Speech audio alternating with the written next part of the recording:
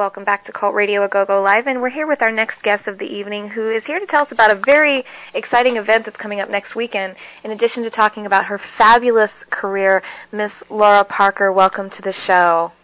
Hi, how are you? I'm good. I'm glad to be here. I will have you know that I missed so much school because of you. Well, shame on you. So let us know all about this fantastic thing that's coming up next weekend, because it really is a stellar event and a thing that's really exciting for everyone. Not that it wasn't exciting before, but Jonathan Frid's actually showing up, which that's right. hasn't happened in a while. Yes. Well, it's the Dark Shadows Festival, and we have one every year, and every other year it's in L.A. Mm-hmm. It's in New York or it's in Los Angeles. So this is Los Angeles' turn, and we're very fortunate because Jonathan does not come. He hasn't actually come in a long, long time, and he came last year to New York, and he had such a great time. He enjoyed himself so much. He loved all the attention. He sort of turned his back on Dark Shadows for around 10, 12, I don't know how many years. But he said, I'll come to California. So we're all thrilled that he will be there, and we're looking forward to it. It's Friday, Saturday, and Sunday, and it's at the Burbank Marriott at the airport in Burbank. Absolutely. And just for any of the listeners out there that are wanting details about this, as Laura said, it's Friday, Saturday, and Sunday, July 18th through the 20th at the Burbank Airport Marriott Hotel and Convention Center at 2500 Hollywood Way. And the Marriott's phone number, if you need to contact them, is 818-843-6000. And you guys are going to have a whole slew of people down there. But, of course, everyone wants to come down to meet you, Laura. You need to tell us all about playing. Actually, you played about three different characters on the soap, right? Well, the main one was the witch, Angelique. Right. Yeah, that was the main one. That's, I suppose, the one most people remember. It was a long time ago. I have sometimes trouble remembering. So, that's crazy, too. Like, the fans will come up and they'll be like, do you remember in episode 54? And you're like, no. Oh, yeah, they say, what were you doing when you walked into that room and that head appeared, and then you took out that knife, and then the walls all started burning? What was going on there? And I'll say, I don't even remember it. But the fans are wonderful. Dark Shadows has the best fans in the world. They're all loyal. They are very loving and dear, and they care a lot about the show. And they're really the ones that are responsible for the fact that it's that we still have the conventions, and that people are still buying the DVDs, and that Johnny Depp is planning to play Barnabas and do a Dark Shadows movie. I mean, the fact that this show has stayed alive all these years and continued to garner fans. Mm-hmm. And I mean, we have people come up who introduce their children and their grandchildren to the show. Yeah, yeah. And they look at me and they go, "Oh no, you're not her, are you?" Well, I know that was a situation with us. We're father and daughter team, and I'm 51. My daughter's in her mid-20s, and I certainly introduced her to Dark Shadows. And right. She couldn't believe that a soap opera actually did what you guys did. I mean, it was so strange for the day. You know, I can't believe it either. The last summer in New York, we were watching some clips from the show. They always show clips during the question and answer sessions and at the banquet, and some of them are really choice. You know, they find ones that they haven't shown in a long time.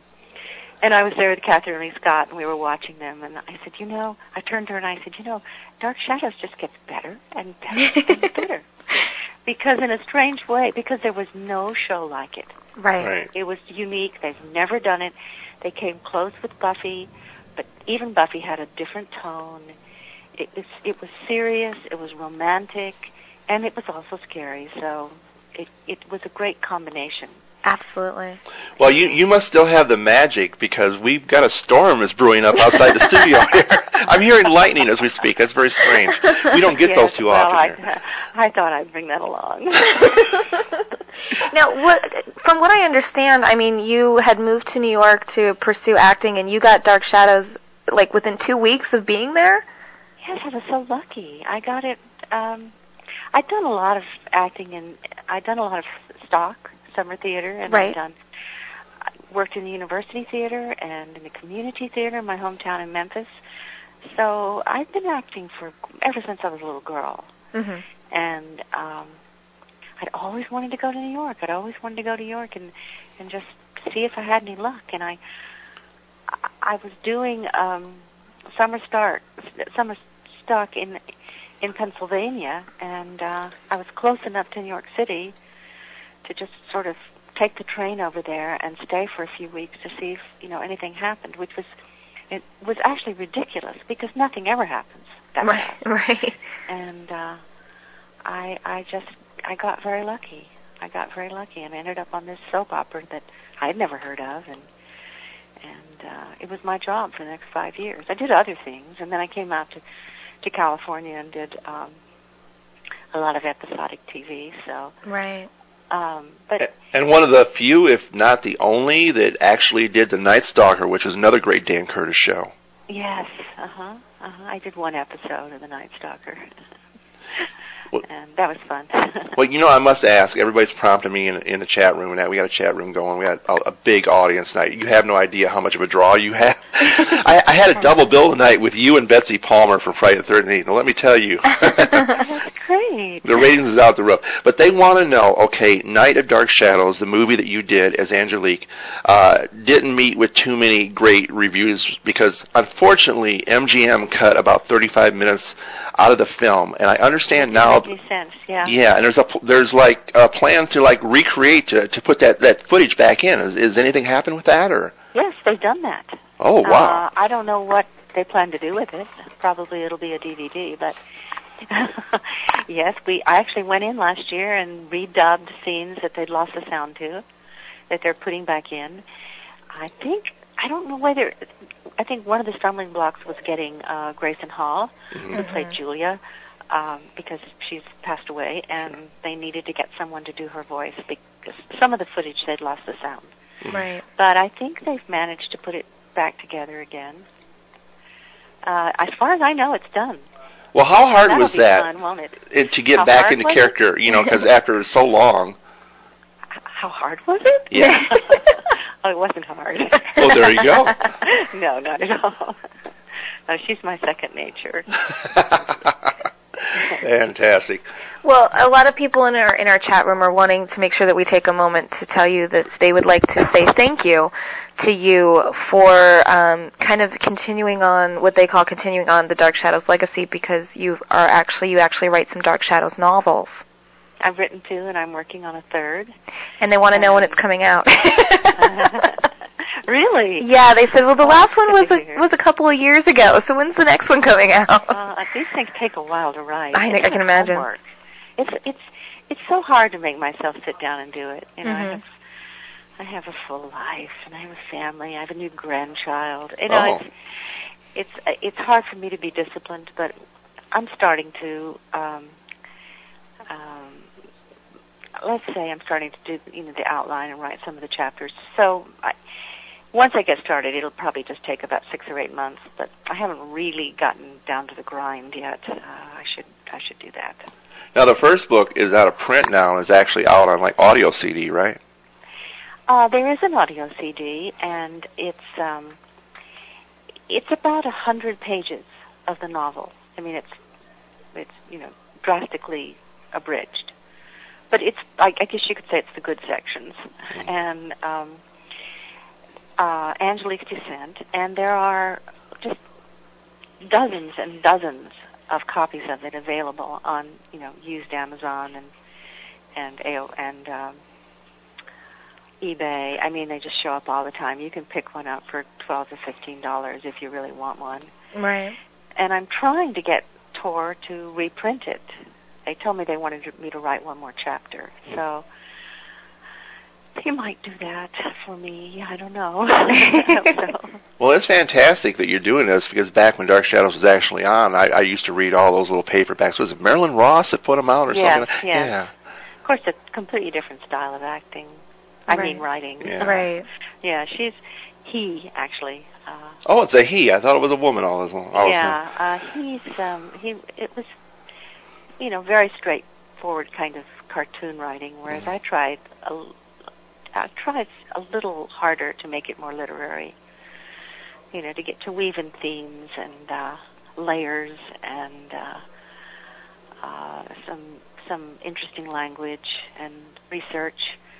The first book, I did a lot of research on the Caribbean, and the sugar trade and slave trade, and that was, I think that made the book really interesting. And I went to the Caribbean a number of times, and then the second book, the Salem branch, I did a lot of research on the Salem witch trials, and in 1692, and how they, how they affected the New World at that time, and that was really wonderful because I was able to actually read the transcripts from the trials. They wrote the transcripts down when they tried these women who were not witches. Right. So it was, I think that both of these books have more heft. I think they have more value than just the Dark Shadows paperbacks that were written a long time ago. Right, right. Did you ever think that, I know this is a crazy question, did you ever think that maybe in another life, because I'm going to tell you, I know you're an actress. Oh, man, you were so good at being bad. I mean, those eyes of yours, I've never seen more beautiful eyes in my life. Oh, thank you.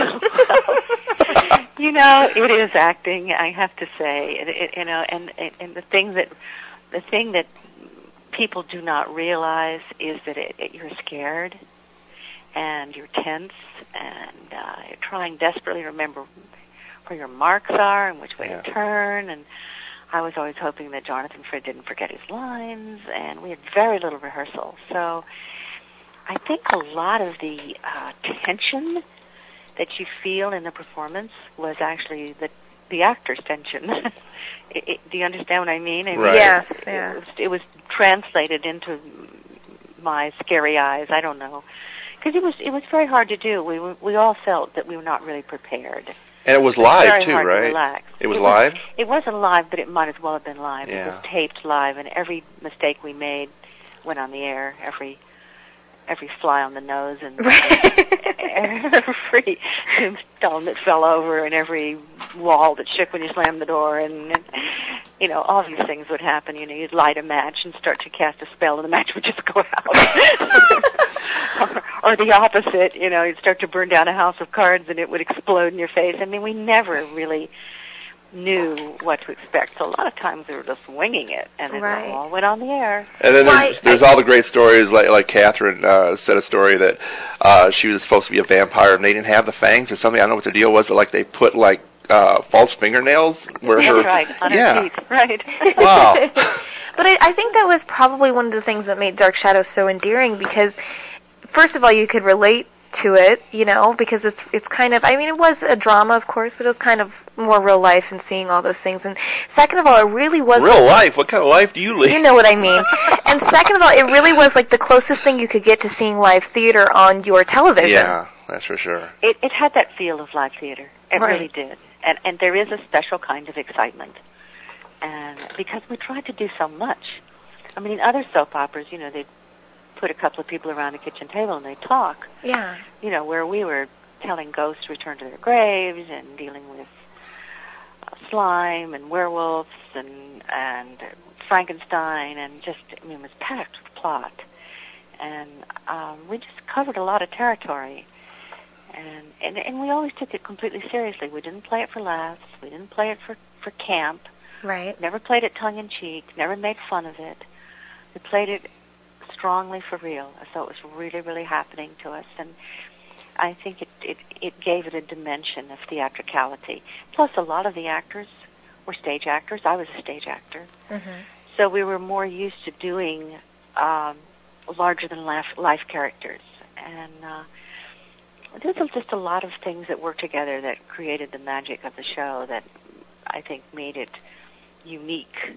And but as I said to Catherine, it just seems to get better every year, because when we first did the show, we finished taping, and then we'd all go into a little sort of green room where they had a TV, and we'd watch the show that we had done the week before. And of course, it was still very strong in our memories, all the mistakes that we had made and the times we'd gone up on our lines and bumped into the scenery, and so we'd be sitting there watching it and just cringing. Oh no, oh dear, it's the worst performance I ever gave in my whole life. But thank goodness it's gone. It's gone, never to return. Nobody will ever have to see that again. Surprise! And of course we had no idea that it was going to endlessly repeat. Well, I must say, I kind of like the series with Ben Cross too. Did you like that at all? Oh, I thought it was wonderful. I thought it was wonderful. I thought it was so beautiful.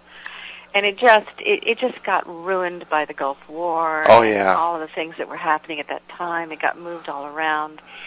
It was lush. It was romantic. It was shadowy, dark shadows. It was, dark. And the performances were wonderful. I thought Joanna Going was just beautiful. I really did believe that it was going to have a 5-year run. I just, it's just... show business can be lucky or unlucky. Yeah. Now, as far as this new film that's in the works with Johnny Depp, of course, taking on the role of Barnabas, has there been any word as to who's going to play Angelique? No, we just have our fingers crossed that it actually happens. Who do you think should play Angelique? Of all the actors that's available now, actresses. She's like, wow, me. Well, the one that played Angelique in the Ben Cross series, her name was Lisette Anthony, I believe it was? Lisette, she was wonderful. Oh, she's beautiful, yes. Yeah. There is an actress, but I can't think of her name. Oh, okay. Okay. That happens a lot here. But Angelique is tough because I think Lisette's, she fell into the trap of playing the evil. You can't play the evil. You have to play the righteousness. Yes. You have to play the reasons for being evil. And Angelique's evil covers up her heartbreak. And it's her way. It's her driving force. The heartbreak is her driving force, not her evil. Exactly. And Barnabas is not, I realize he was distinguished and regal, but he really wasn't that smart. Because all he had to do is love Angelique and there wouldn't have been a problem. But, yeah. Why not? Angelique was beautiful. He was so stubborn. I said Barnabas was stupid. Angelique was beautiful. I don't know what his problem was. Well, it's the triangle. It always works. Of course. Yeah. It keeps the people watching. And we didn't understand it either, but if we'd gone off into, dreamland, that would have been in the end of the show. So. Yeah. So what is your personal opinions of Johnny Depp as Barnabas Collins? Wonderful, wonderful, wonderful. He'll be wonderful. He's going to bring definite new life because he's such a star. It'll be a completely different characterization. Yeah. And it'll be marvelous, especially if Tim Burton directs. It'll be marvelous. I just hope they come up with a script that is worthy of the show. Now, if they come in and ask you to do a cameo, would you be willing? I think that was likely for a number of years. Of course, I would, but I don't think it's likely. I just think it would be a stretch for them to come up with something. Yeah, maybe I could play some kind of old crone. I don't know. Oh, come on! No, I've seen you. You still look as beautiful as you did. Sure. And you've got a wonderful family. I guess you have a son as a music producer. I do. Rick Parker. He's produced a number of well-known bands. He's I don't know whether you've ever heard of the Black Rebel Motorcycle Club, but he did 2 of their records. And his wife, Miranda Lee Richards, her album is coming out October the 2nd. Miranda, she's my daughter-in-law, and it's her second album, and it's a beautiful, beautiful album. And they both have websites, Rick Parker and Miranda Lee Richards, and so they're kind of my extended show business. I live vicariously through them. And then I have another son, Andy Parker, and he's the one that's the father of the new baby. Oh, well, congratulations, by the way. 7 months old yesterday. Aww. So. That baby will have such fun growing up saying Grandma was a witch. I know. I know, and I just love him so much. It's wonderful. And then I have a daughter, Katie Hawkins, who just graduated from Philadelphia School of the Arts, and so she's back in L.A. looking for work. She was a documentary filmmaker major, and she's she's about to leap off the cliff into her life. And we have 2 houses for sale in Topanga Canyon. If anybody wants to buy a house. Hey, there you go. Go ahead. Let them know how to get, tell them who your realtor is or whatever. No, I mean, I'm just spouting out all the things that are going on in my life right now. Wow. Oh, and I should tell you that one of the interesting things about the next novel is I always like to go back in time. So I can do the 1970s time period when the show went off the air, and then I can go back in time to another time. I think I like that kind of going back and forth. So except that parallel time in the series was really confusing for a while. No, I won't confuse you, but we are going to go back in time, and it's going to be Joan Bennett, Elizabeth's story, when we just think it would be really great for when Elizabeth was 16 or 17 in the 20s. Oh, sure. Flapper Liz. I just think it would be so great because, she was our Dowager Queen. She was our movie star. Yeah, she was your classic movie star. star. I wanted to ask, and what was it like working with her? Because she was, she was old Hollywood. She was no newcomer. No, and she was so beautiful. Very classy lady. Truly a lady in every sense of the word. She was warm, delightful. It was hard for her, though, because she was used to getting a number of takes. Right. She was used to, being coddled somewhat, being made to feel at ease by the people around her. And soap opera's not like that. You show up, the show starts, you got to be on your toes, you got to get it all right, because whatever you do goes on the air. Right. I know there was a few times she muffed her lines. I imagine she wanted to take another take, and they wouldn't do it. It probably really upset her. Yeah. Well, she didn't get upset. She was very professional and very disciplined, but at the same time, I think it was hard for her. Mm-hmm. I think it was hard for her. It was hard for all of us, but some of us were able to kind of hide it better, So. Well, and then when there were some actors for whom it was not hard at all, like Johnny Carlin. I mean, he just had a ball. He just. Oh God, there was nobody. I'm sorry, there was nobody to play Willie but him. I know, and he just ripped the scenery apart. I mean, because he was happier and more relaxed when he was acting than when he was not acting. Yeah. So does it make you nervous standing next to Reverend Trask, Jerry Lacey? No. You two were like Dracula and Van Helsing, if you may, because Yeah. fantastic. Well, actually, the person I liked working with the most was Humbert Allen Estrado. He and I had a great, the Witch and the Warlock. Right. We had a great time together. Well, somebody in the chat room had asked me to ask you about this, and I'd asked them to go into a little bit more detail, but they haven't yet. They said, ask Laura about the infamous vase incident. Do you have any idea what they're talking about? Yeah, well, we had, breakaway vases. Uh-huh. So you just tap it and it shatters. Right. It's made out of sugar glass. And so I hit Johnny over the head with it at one point. You talking about Jonathan Frid? No, it was Willie. Oh, okay. Okay. I was mad at Willie, and I can't remember anything about the scene. I don't remember what was going on in the story. I just remember raising this bottle over my head and smashing him in the skull, and it didn't break. Oh. And he went, oh! And he collapsed on the floor, and we just, that was it. And he had a cut, he had blood. I mean, it was normal for the day. Oh, and then there's that great story that Jonathan Frid was in the coffin, and everybody decided to go to lunch, and they didn't tell him, and they put a heavy prop on top of the lid, and he couldn't get out. No, I haven't heard that one, but that's great. Wow, it is great. I wonder if it's true. Well, I'm really sorry to hear about the death of Dan Curtis, and man, he was a genius. Yes, well, it was a great loss, and Dan did many wonderful things on TV. He was a great talent and a real high energy, sort of terrifying guy. Yeah. He really knew how to make things happen, and I'm so glad I got to know him, and I'm so glad he gave me the part he gave me.